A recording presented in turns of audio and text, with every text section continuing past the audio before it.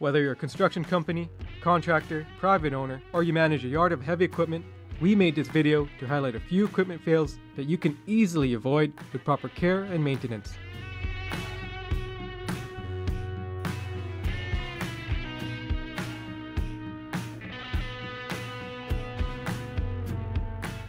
Not properly cleaning your equipment. Maintaining the cleanliness of your vehicle can be tedious, but it goes a long way when keeping paint fresh and equipment parts intact. Clean the bucket, the undercarriage, tracks, and any other moving components that are exposed to the elements. Ignorance of recommended maintenance schedules.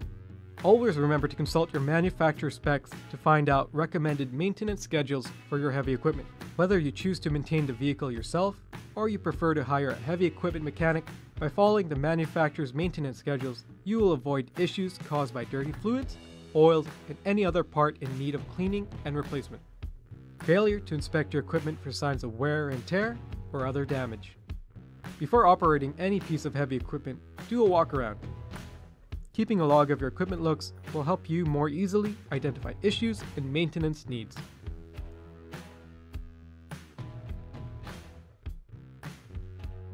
Not changing fluids as required. Your manufacturer specs will list when and how often you need to change fluids, including hydraulic oil and engine oil. By keeping fluids clean, you will increase the lifespan of your heavy equipment.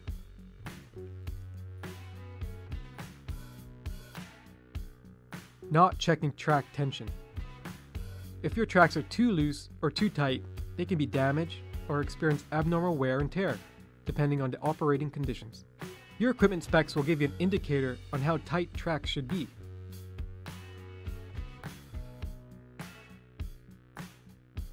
Not checking tire pressure. Before operating any equipment or inflatable rubber tires, double check tire pressure to make sure it is within the manufacturer's recommendation.